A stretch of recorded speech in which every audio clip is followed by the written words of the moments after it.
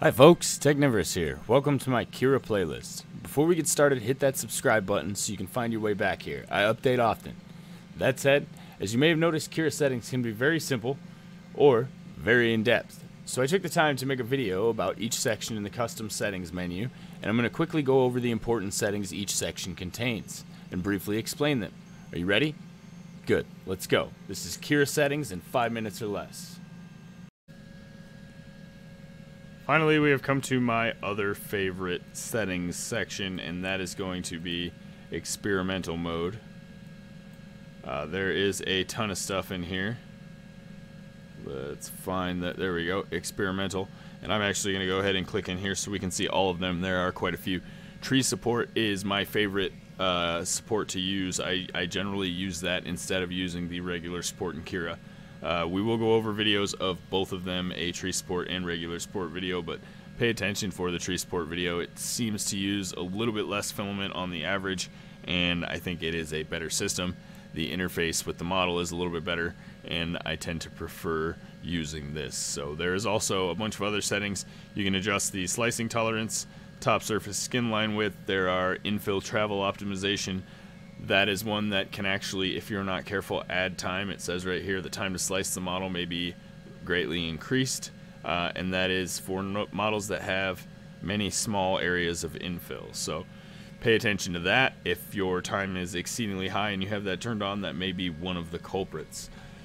Auto temperature is pretty simple and self-explanatory. So are most of these other ones. Draft shield is one of the ones that I wanted to talk about here for printing ABS. If you don't have an enclosure for your machine, enabling the draft shield does wonders for keeping your prints from lifting and peeling printing with ABS. It won't make perfect prints as well if it won't make perfect huge prints as well as an enclosed machine will, but if it's a small to medium sized print, it will do just as good of a job as a fully enclosed machine if you enable the draft shield. And basically what it does is builds a perimeter wall around the outside of the model to keep cold air from blowing across it and altering the temperature between the nozzle and the print bed, which is where you get your warpage and your cracking and your layer separation, and that's nasty business. You got to start over, and we don't want that. So enable coasting.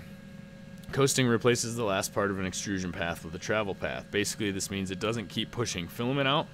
It will slowly instead stop pushing filament, which means that you don't really need to use retraction as well. So using retraction and enable coasting is basically the same thing. It won't still be pushing filament out by the end of the travel distance, so you're not going to be oozing and blobbing everywhere. There are a bunch of other settings such as spaghetti infill, which is a really interesting one. I plan on doing a video on this as well just to show you what it looks like inside, but basically it just kind of prints random infills inside and they stick to each other and creates a blob of curled up stuff that kind of looks like spaghetti. So that one will be an interesting video to watch. I'd like to time lapse it and kind of watch it grow really slowly. Fuzzy skin is a video that I have done before, but we are going to be doing another one soon about the fuzzy skin outside only.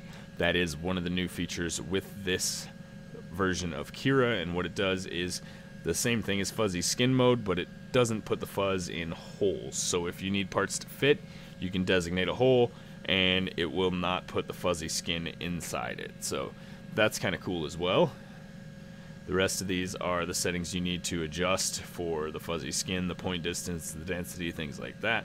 You can get some pretty cool textures on your model playing around with that, so I do use it once in a while. Wire printing is an interesting one. I have never had a successful wire print. I've tried it a couple times.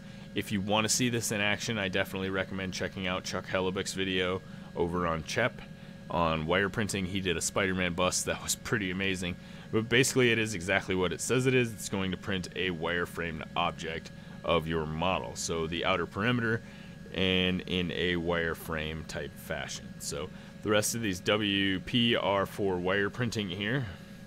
And we are getting to the end. There are a couple of other new settings in here. Enable bridge settings.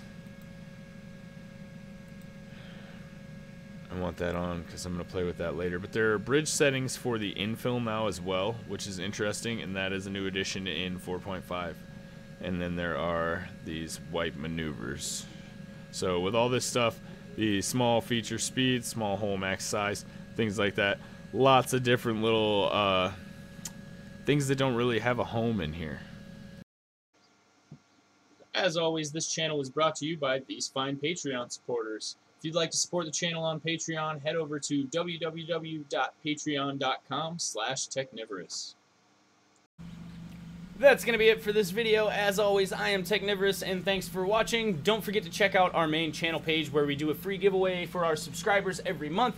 So far, we've given away things like a Capricorn PTFE tubing kit and spools of filament. So the giveaway videos are always pinned to our main channel page. So all you have to do is subscribe and leave a comment on the giveaway video for the current contest.